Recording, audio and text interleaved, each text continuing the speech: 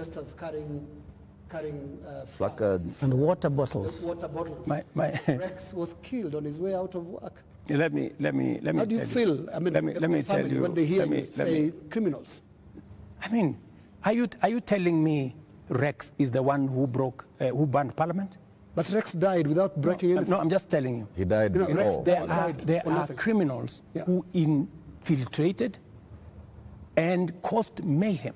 And in fact, some of the criminals are actually harmed. They actually harmed the peaceful protesters. Many of the peaceful protesters, they lost phones. They were attacked. In fact, some of the peaceful protesters were attacked by criminals, including a clear example of the one I have explained to you, that they overpowered the police, took the gun from the police, and started shooting innocent people. So we must deal with this situation globally. Mr. President, I feel for Rex and the mother.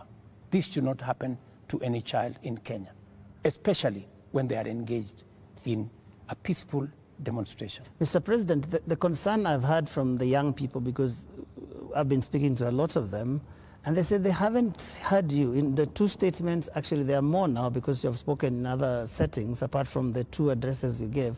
They haven't heard you address them. They haven't heard you talk to these parents. They haven't heard you acknowledge that there were people who were shot by police in circumstances